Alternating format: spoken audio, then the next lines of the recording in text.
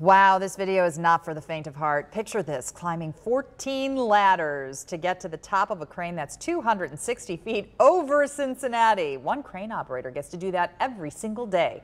And get this, he's afraid of heights. I can't believe Gets that. to do that every single day. Oh my gosh.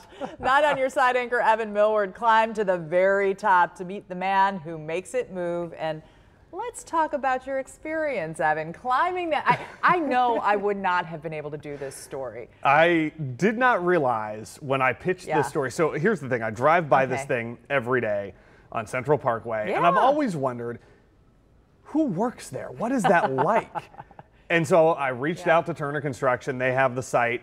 And we had some back and forth, and then we all finally realized that, yeah, this actually probably has some interest, right? Yeah. So they're like, all right, good. We signed up. I did not realize that the video you were looking at is from the GoPro on my hard hat. Oh my gosh. You have to climb the entire, no. You're not tethered, so but you'll notice there are cages around the ladders. Yeah, you would have to probably try to fall all the way down. And there's certain, I mean, do you misstep ever on your way up? I banged my knee a lot, but I have long legs, and so yeah, actually, if you watch the entire 11-minute trip to the top, first you hear me go, remind me why I pitched this story again, and did you feel it in the pit of your stomach? It was maybe the best workout. You feel it in your arms a little bit too. No, but I mean, did you feel nervous about it? Yeah. Coming down was harder for me. Really? Coming down was harder because you have to look down to get your footing. Yeah.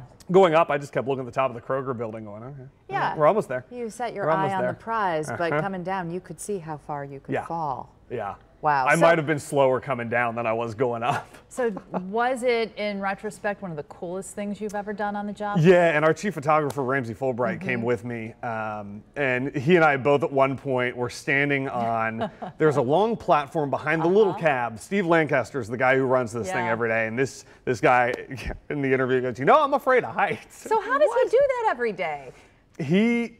So he's always run cranes, at least for you see Steve there now. He has run cranes for a long time, so you're always a little bit up. And then about 6 years ago, they said, hey, do you want to do some tower cranes? And what he told me was he thought maybe he'd be 100 feet in the air.